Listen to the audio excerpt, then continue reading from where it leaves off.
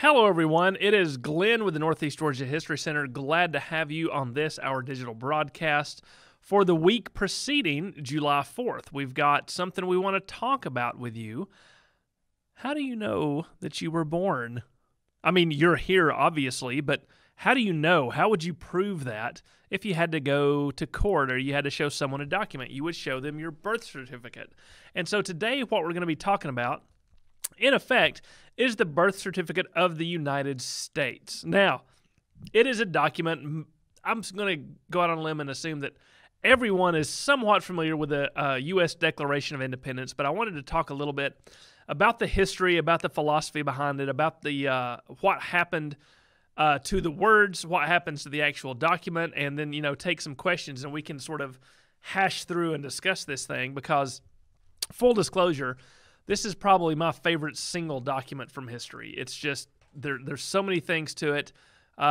It's poetry, it's music, it's legal mumbo-jumbo. It's all the things that you need a good document to be, a good primary source. So we're going to jump right in. So as I said, it's sort of the birth certificate of the United States. And in the throes of revolution in the early 1770s, the colonists here in America were trying to figure out exactly where they fit into the larger British Empire, where they fit into the world. And as we've stated in some of our previous programs, during the French and Indian War and immediately following, the folks in the colonies were incredibly proud and happy to be a part of the British Empire. They were part of a very successful group of conglomerated states, all controlled, or I should say colonies, all controlled by Parliament and the King in London.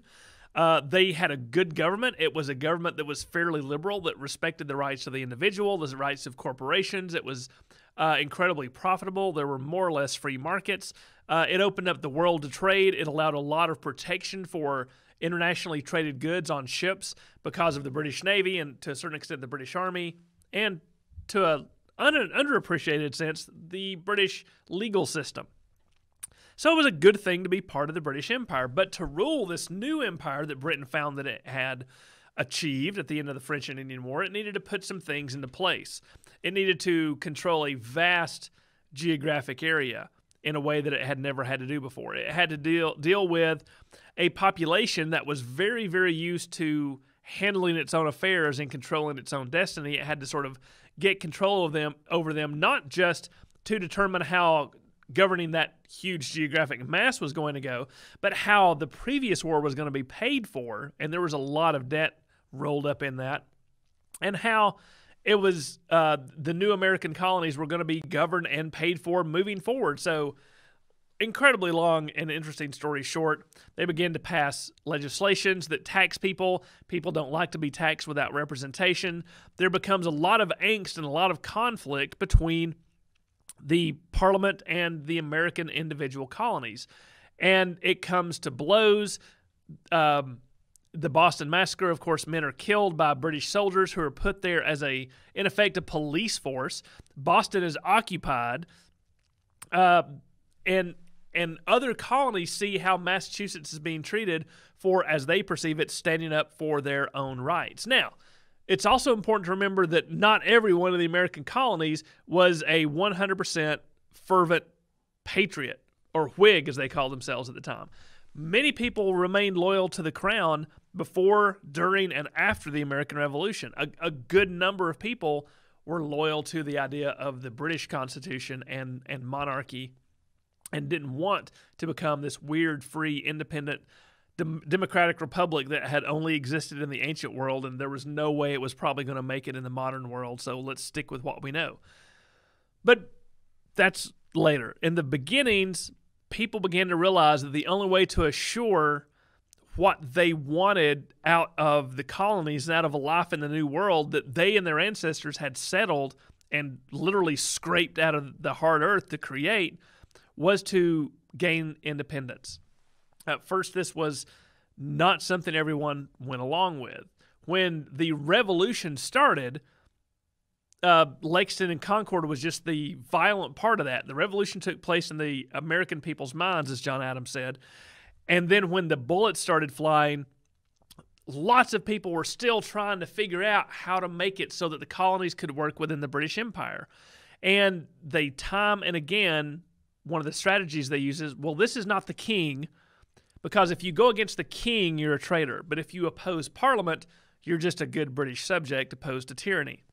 And their argument was that the Parliament and the king's ministers were the ones doing all the bad things, suppressing American rights and things like that. So they went back and forth, and they offered what was called the Olive Branch Petition that basically was sent to the king, not to Parliament, not to ministers. It was sent directly to the king, and in effect it read, "We feel that your ministers, that your representatives have been doing you an injustice just as they have done us an injustice. We would like to treat with you directly. You are our sovereign. Why don't we work this out and remove these evil middlemen?" Well, George III's response was to issue a proclamation of rebellion. And I think we can bring that up here. By the king, a proclamation for suppressing rebellion and sedition. So this is not the response the colonists assembled in the Second Continental Congress were expecting. They were expecting the king to go, you know what, you're right, let's work this out. Instead, what the king does, he doesn't even react to this Olive Branch Petition from the Continental Congress. He issues this proclamation that says there are rebels in the colonies led by a despicable leadership group, and we're going to suppress them. We will forgive everyone who has been a rebel thus far. Remember, this is after Lexington and Concord. Shots have already been fired. Blood has already been spilled. Deaths have already occurred on both sides. But the king says, we'll forgive everyone except for the ringleaders. We're going to bring them down because they're traitors.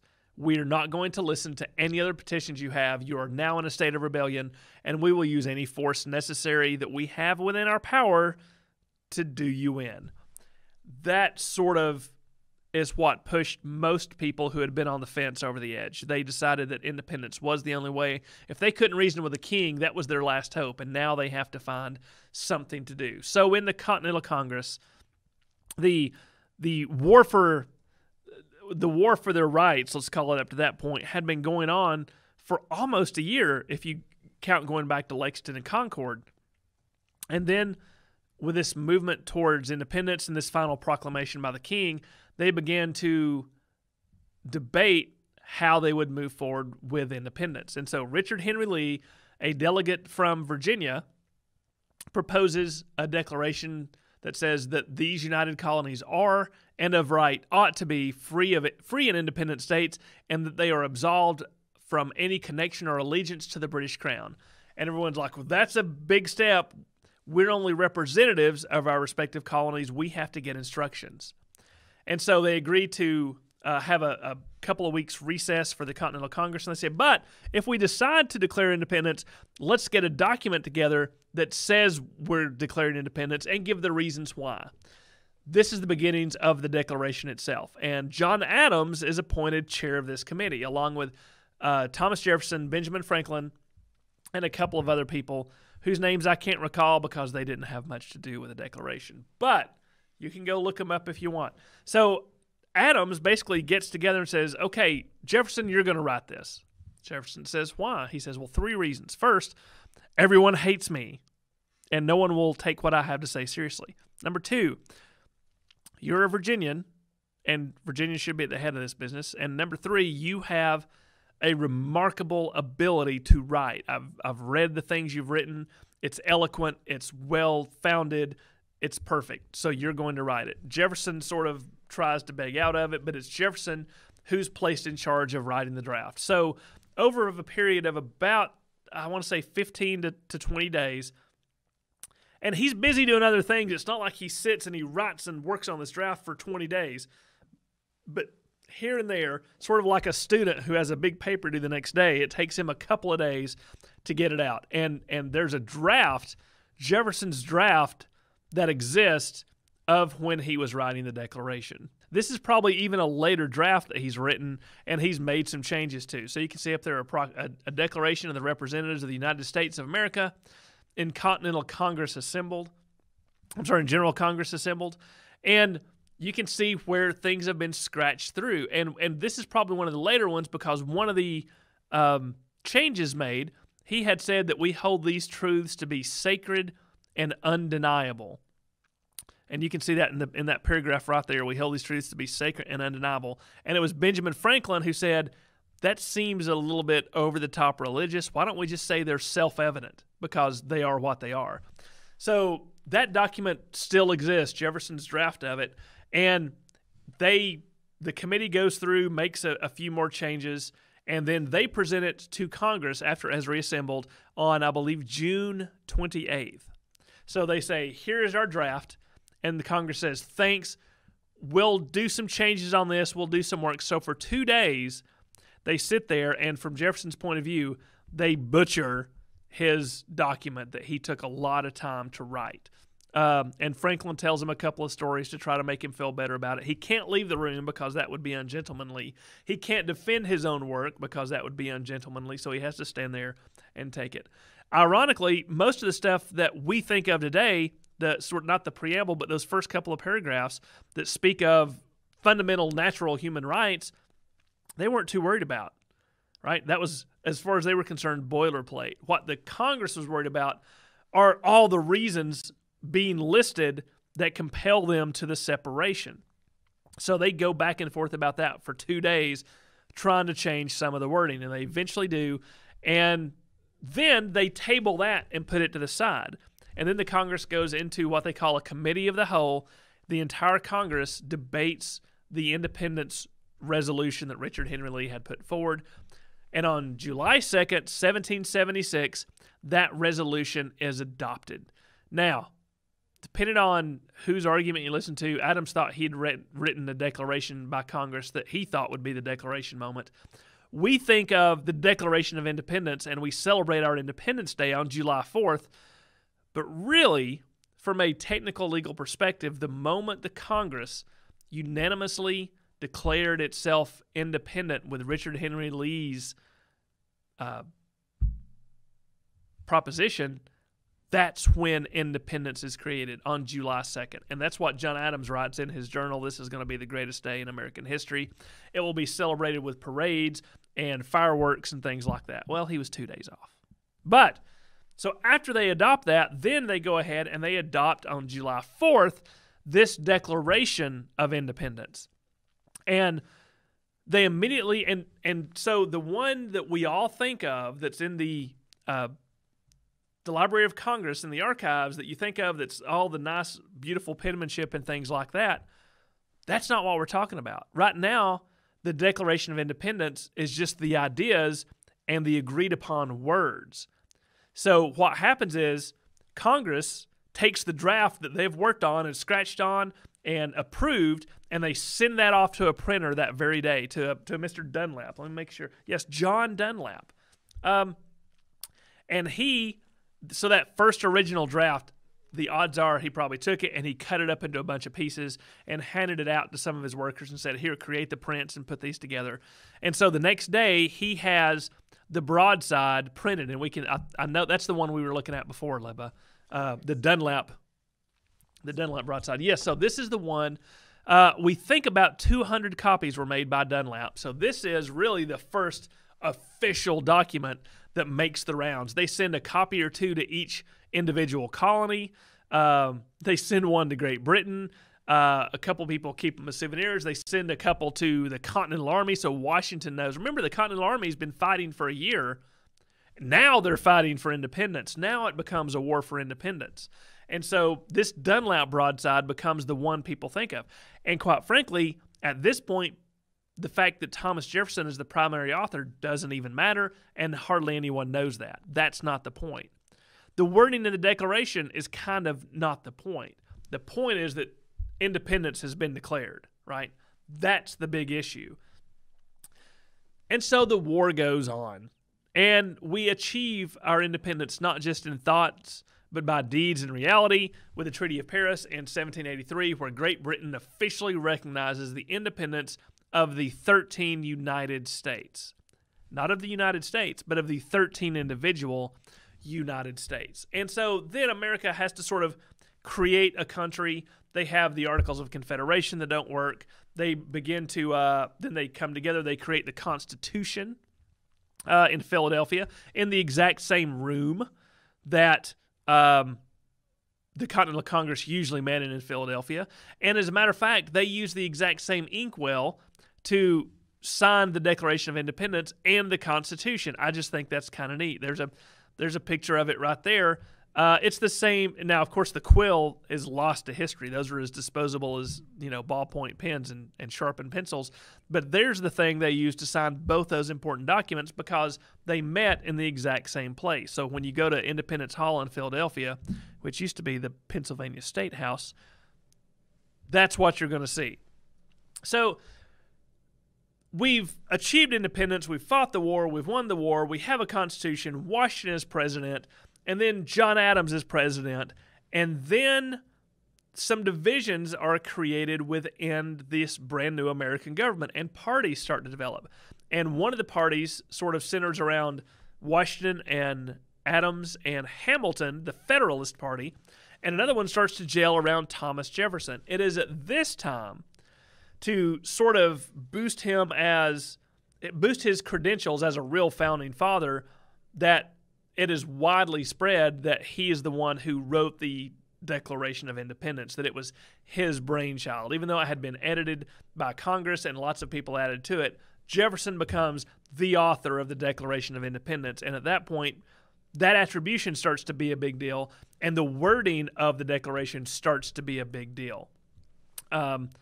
That engrossed copy, by the way, that everyone thinks of, so the Dunlap broadside is the most important one. That's the one that's spread around. And then after that, Congress says, we want an engrossed copy. What they mean is a fancy penmanship written out sheet of paper, and that they all agree to sign. Because John Hancock, who is president of the Congress, is the only one who's at the bottom of most of the declarations, especially from the Dunlap broadside. But they all wanted to be a part of it. So they created this engrossed copy later in July, and then over the next several weeks, the individual representatives of the state who were there sign it, and that's the one that we have in the Library of Congress today. So that's a very important document. That's the one that they all signed. They touched with their hands. It's the power of the object, right? It's an amazing piece of history. But the idea of independence was much more important on July 4th than that actual document. That document that we look at in the archives didn't even exist on July 4th, 1776. So that's the Declaration of Independence. History. What does it actually say? This is an important part. This is why I like to study this document, because a lot of people, look at Richard Henry Lee's resolution that these United Colonies are and of right ought to be free and independent states, that they absolve all their connection and allegiance to the British Crown. Done. Why do you have to say any more than that? You're declaring independence.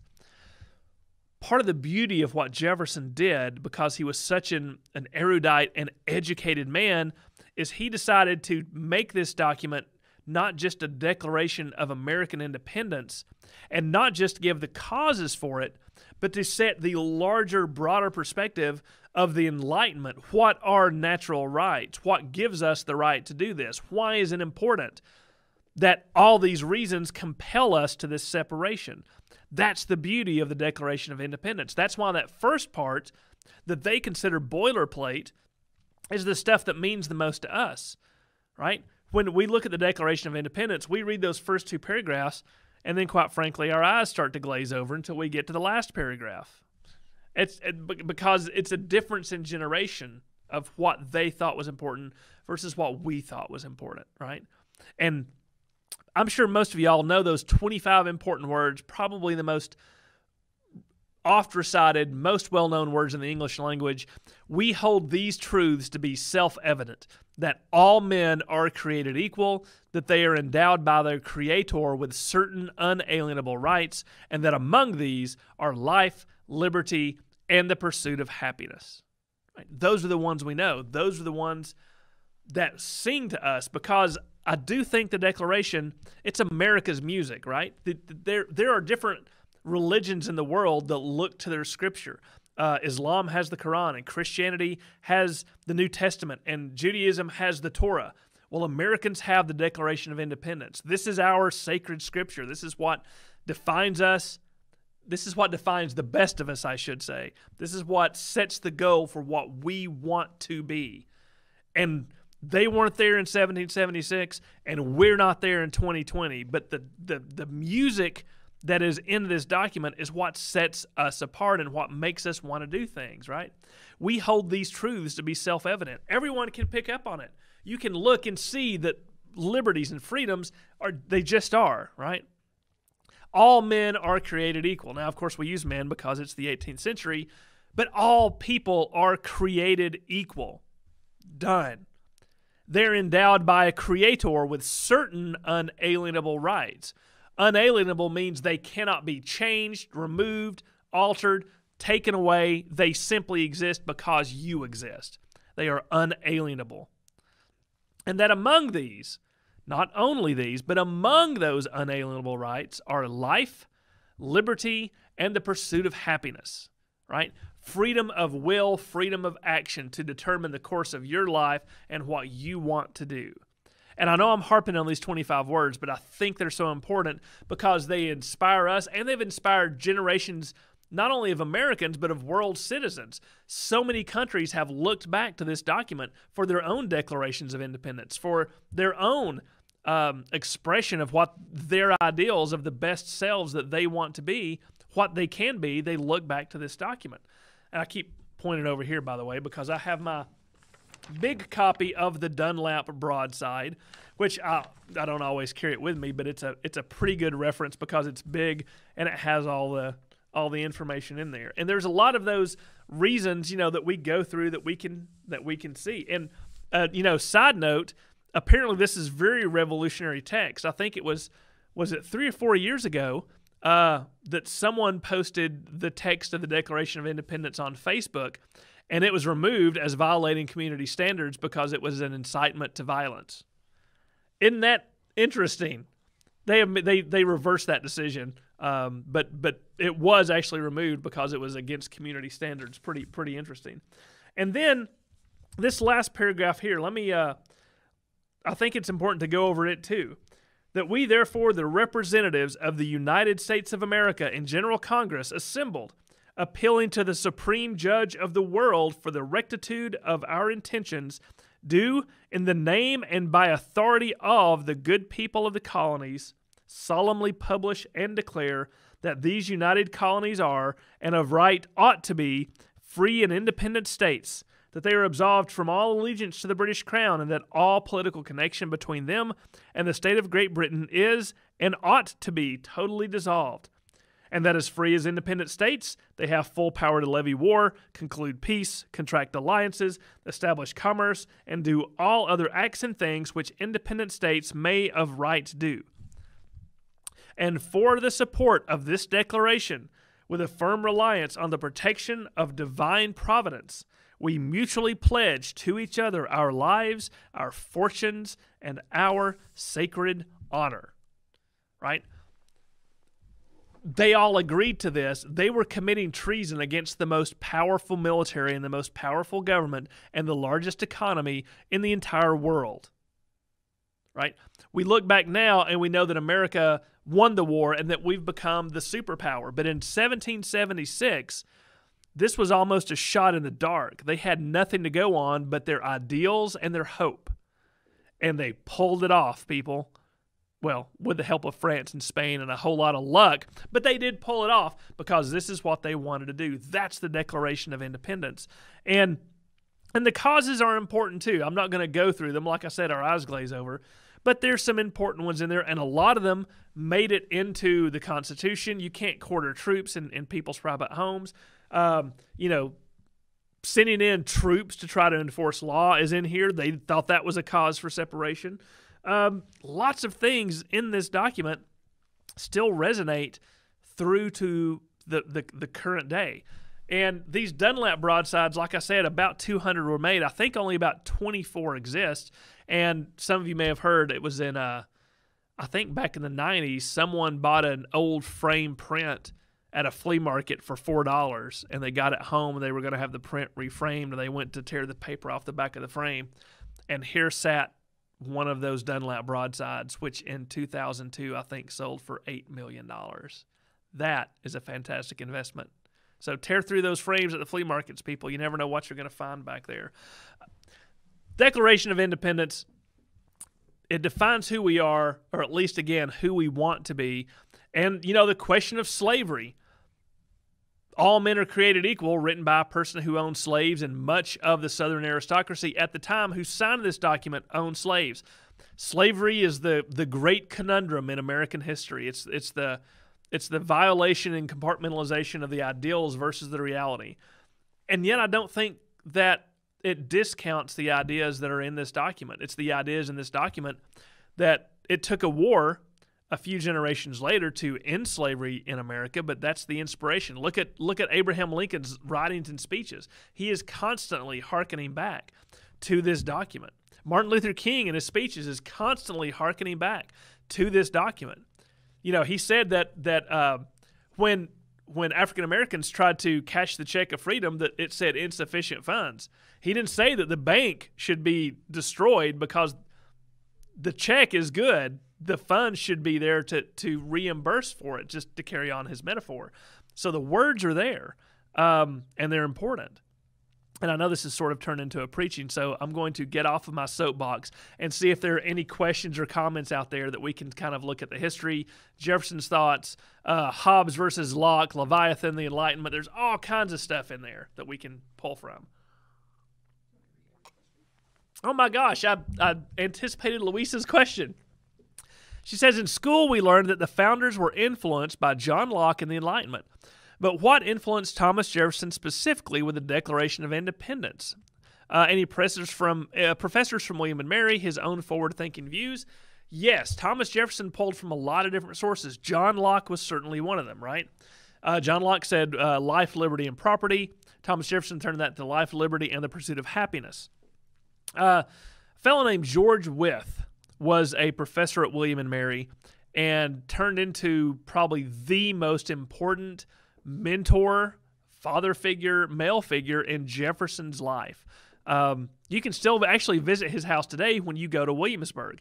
But he was part of the Scottish Enlightenment, and he is the one who not only introduced Jefferson to these ideas, because it's one thing to introduce people to ideas, but he's the one who constantly forced Jefferson to wrestle with them, to question them, to readopt them, to incorporate them into his own way of thinking.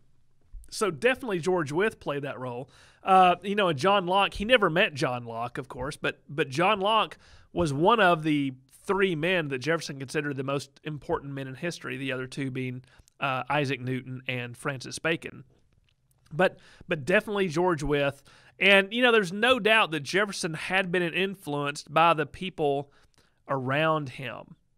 He was only in his 30s, when he's at the Continental Congress. He's actually a very quiet and a very shy person. He is, by no stretch of the imagination, a social butterfly or a public orator. He hardly says sentences together in Congress, John Adams says, but he had that talent with a pen, and he was influenced by a lot of things. But it took someone of Jefferson's insight and education and talent to take all of those ideas that were the Enlightenment and the American causes for freedom and synthesize them into a one-page manifesto. Let's see, David asks, it seems to be an acceptance by America for the Declaration, but not the independence for the Confederacy. What was the difference? I think it depends on who's declaring independence from who. The British, of course, rejected the idea of their people, as they saw it, declaring independence. The United States saw that the separation of the Union, or at least the federal powers in the North, thought that you couldn't get out of the Union once you got in. And this was not necessarily, at least at first, a Northern thought. A president as virulent as Andrew Jackson, right? Andrew Jackson, born in South Carolina, lived in Tennessee, slave owner, but when he was president, he firmly believed in the sanctity of the Union and that it could not be broken, no matter what. And so, that thought carried over. So, but Southern independence, when Southern independence was declared, just to go into this very briefly, when you look at the statements the South makes when it declares independence and the reasons for it, they're trying to make it like something that Jefferson would have written, with these appeals to natural rights and the benefits of humanity in terms of individual rights and things like that. But the Confederacy's Declaration of Independence for their individual states, as well as the documents that created the Confederacy in general, put slavery at the absolute center of why they were declaring independence and removing themselves from the Union. In 1860, that may have been for many a legitimate reason, but looking back at that today, comparing Southern independence to the Declaration of Independence for the United States, the wording and the purported causes for that independence simply don't mesh. Slavery is bad, and it is no cause on which to establish a nation, one could argue. The Declaration didn't grow out of a vacuum. How would you expound upon the generation of the Declaration of Independence as a continuation of thought from the Glorious Revolution, Magna Carta, and the monotheistic foundations of Christianity? That is a big question, and a legitimate question. I think it is important to sort of see it as a continuation. And you mentioned Glorious Revolution and Magna Carta. That's sort of what makes the Declaration unique.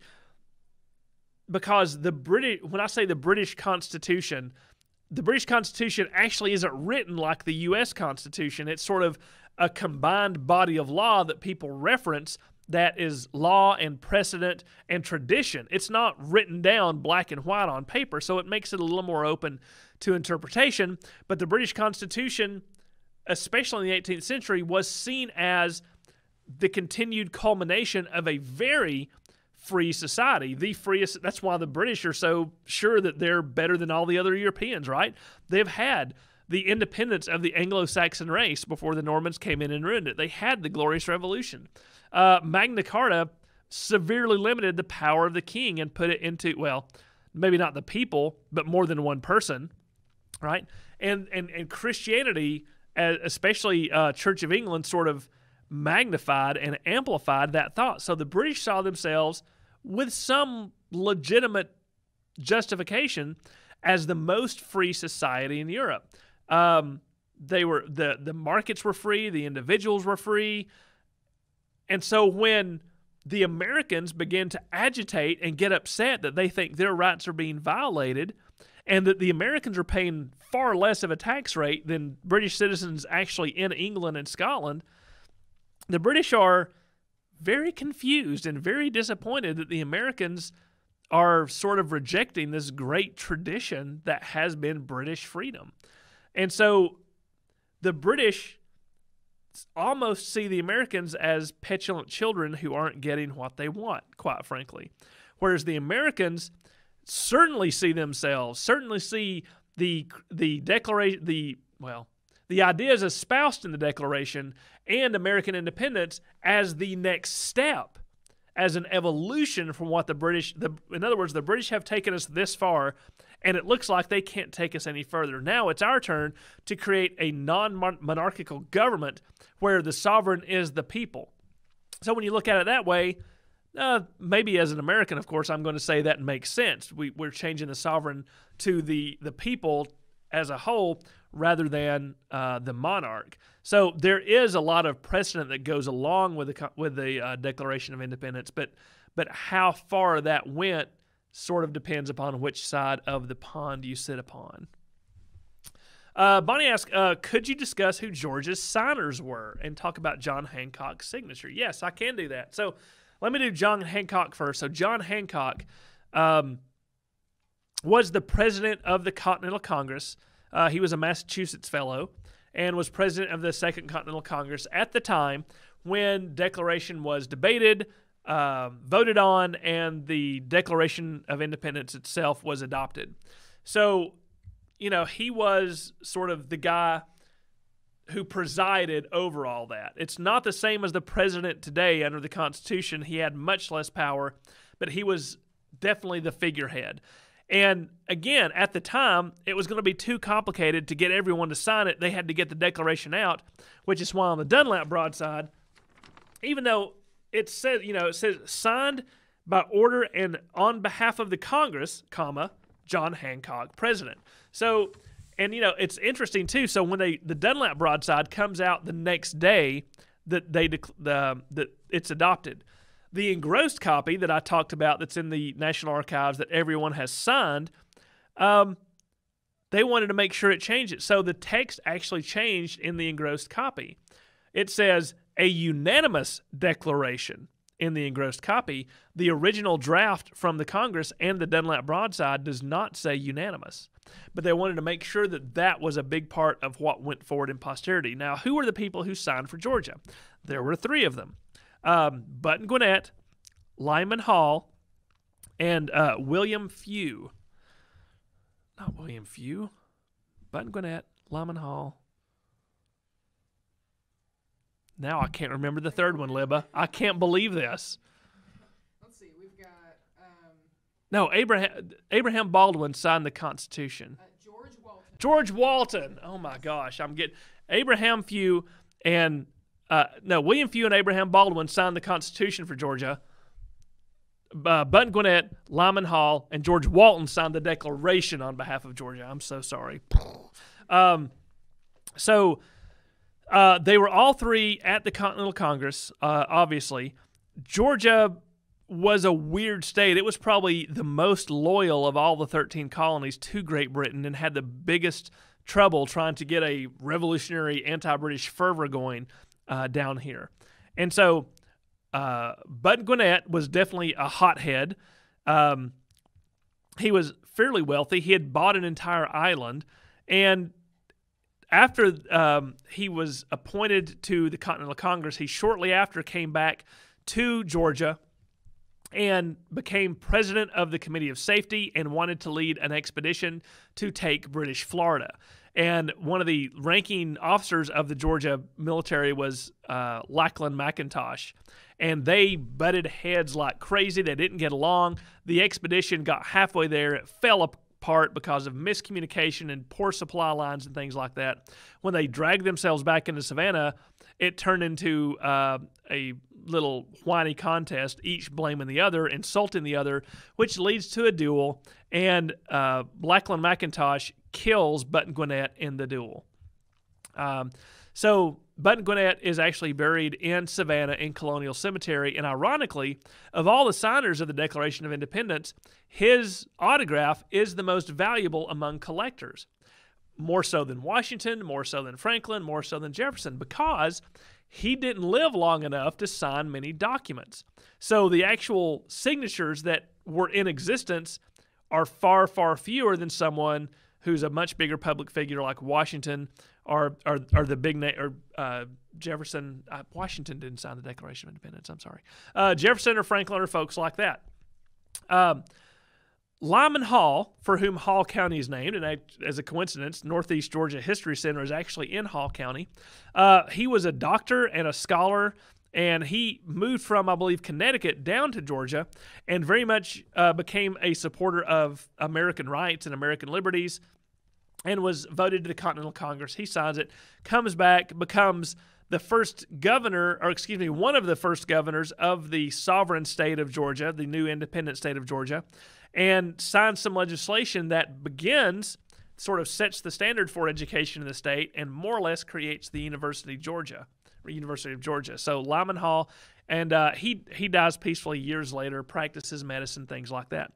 George Walton also becomes president of the new state of Georgia and serves in the military to a certain extent. And to be honest, I can't remember what happens to George Walton, but I do believe he lives on for a while. So those were Georgia's three signers of the Declaration of Independence.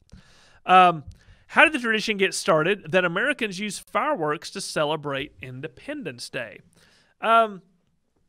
that's a good question. So for certain celebrations, and for example, when the Declaration was read, the American forces and those in Philadelphia and the Continental Army, they always wanted to do something called a feu de joie, which is French for a fire of joy. So they would fire cannons and muskets into the air in celebration of momentous events such as declaring independence. And there were fireworks that existed as a form of celebratory joy. And even John Adams, when he was talking about July 2nd being the most important day in American history, he said that it would be celebrated with fireworks and things like that. So even from the very beginning, celebrations of the Declaration were accompanied by flashes of light and big bangs, whether that's firing guns into the air, whether that's using very primitive fireworks, or where we get to today where there's just fireworks every 4th of July, except for this one, apparently, which is, oh well. If you take your fireworks to your house and be careful with your fingers, folks, but make some kind of bang to celebrate. Can you talk about the Declaration of the Rights of Women at Seneca Falls, and was this inspired by the Declaration of Independence? It was inspired by the Declaration of Independence because the Declaration at Seneca Falls was basically there was a convention of women suffragists who were trying to establish women's rights and equality under the law. And they basically created a declaration that sounds and borrows a lot of language from this that basically says that, you know, women also should have the right to vote, that they are endowed by their Creator with certain unalienable rights, just like men, right? And so the Seneca Falls Declaration was very, very much modeled after the Declaration of Independence and really was an effort to have women come as equals into the public sphere. Thomas Jefferson's Welsh heritage, did he speak Welsh? I don't think Welsh is a language that he spoke. He had some Welsh in him, he had some Scotch in him, and because of George Wythe and his other teachers, we think he probably spoke with a slight Scotch accent, but of course, unfortunately, we're not sure. I don't think Welsh was a language he spoke, but he spoke or could read English, French, Spanish, Latin, Greek, and believe it or not, Anglo-Saxon. Like Beowulf Anglo-Saxon. And as a matter of fact, for a short time, he was trying to encourage people that once we achieved our independence here in the United States, that we would drop English as our language and adopt Anglo-Saxon. And he figured if we taught it in schools, we could get there in a generation. That man, I swear. Was the Declaration ever legally challenged in the years following? The British issued a proclamation rejecting it shortly after word arrived in London that it had been declared. But at the Treaty of Paris in 1783, one of the stipulations of the treaty was that Great Britain had to recognize the independence of the United States. And when that treaty was signed, any other of the British opposition to the Declaration became a moot point because they recognized independence, and they basically did not deny, they could no longer deny the causes that impelled the separation to take place. So not legally, not legally questioned in any way. And that's the thing is, it's a document, but it's really at its heart, it's ideas. So you could take every copy of the Declaration of Independence and destroy it, like they tried to do in National Treasure. That's a joke for those of you who have seen the movie. But the ideas would still be there, and that's what was important to them, and that's really what should be important to us. Trust me, I work in a museum. I love the fact that there are objects from history that were there and that saw things or represent certain other ideas, but man, the ideas themselves are what is critical. Were there any women fighting for their rights during the formation of the Declaration of Independence? So that's a good question. Depends on how you define your terms. Fighting? Maybe not in the military. I know that there are some folks who say there were women who dressed as men and fought in the Revolution. Probably very few, far fewer than those who fought in the American Civil War. Women did follow the armies. They may not have been actually pulling triggers and firing cannons in large numbers, but they certainly did follow the army, and they did that to support their husbands or the cause. There were women who were spies for the American cause. And Abigail Adams, John Adams' wife, when he was writing to her before Declaration of Independence took place, he's telling her what's going on, and he's saying, I think we're going to make this. I think we're going to be able to achieve independence. And she writes this famous letter called Remember the Ladies Letter. And in it, she basically says, remember the ladies, John, because we make up half the population here. And just as you are fighting for your rights because you deserve them, then we deserve those too. And if we are denied those rights, just as you have been, perhaps we will rise up in our own revolution and put an end to your tyranny. And you can kind of maybe hear her say, ha ha, not really. But those two, had a great relationship. So there were women certainly had an idea of what they were trying to accomplish, but the times were very different, and most women probably accepted, and there's nothing wrong with this, by the way. This is not a judgment. Women accepted their place in that society.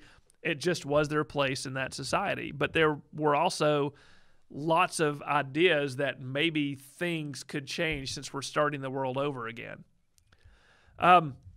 What did the remaining loyalists do after the United States declared independence? Well, immediately after they declared independence, a lot of them formed loyalist militias and fought against the Whigs and who were trying to gain their independence. So there were a lot of domestic folks who joined militias or joined loyalist provincial units to fight on the side of king and country.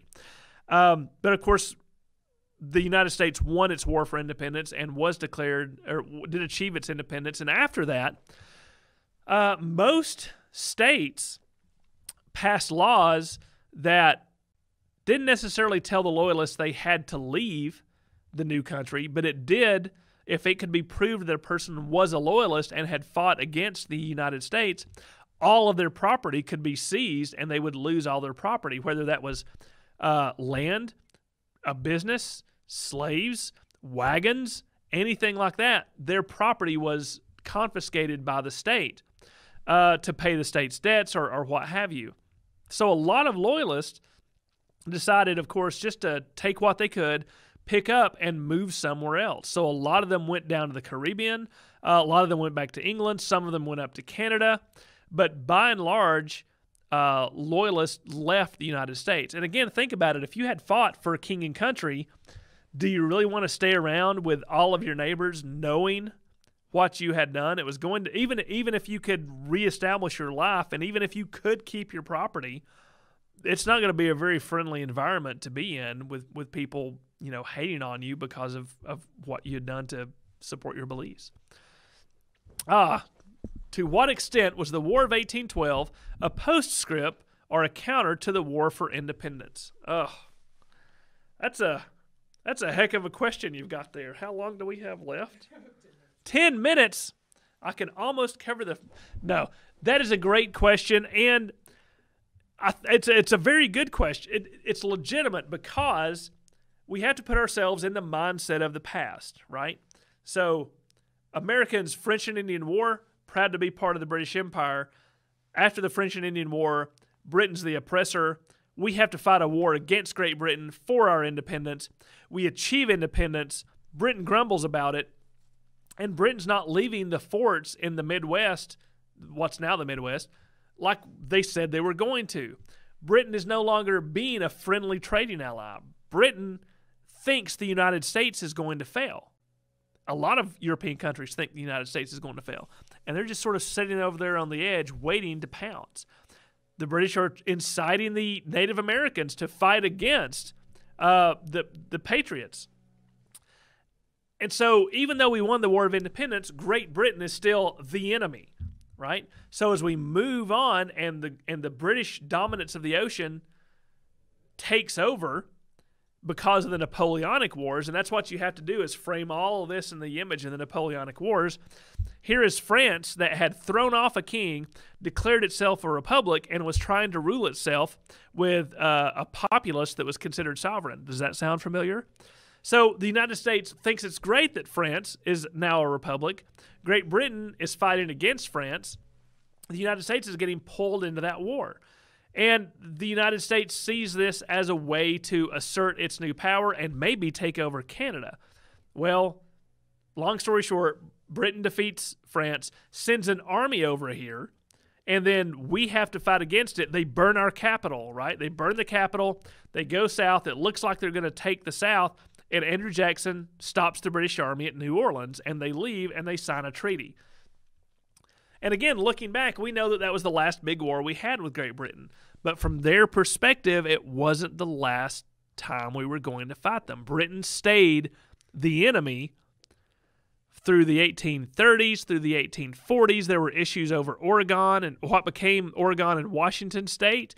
And even up to the Civil War, the United States didn't know if Great Britain was going to join the side of the Confederacy and start a war with the United States, with the northern states. So Great Britain was always sort of seen as the big brother who's trying to undo us and try to get back what they lost. So yeah, the War of 1812 was certainly a way for the United States to assert itself against what it saw as a continued interference politically and economically from Great Britain. Absolutely, certainly.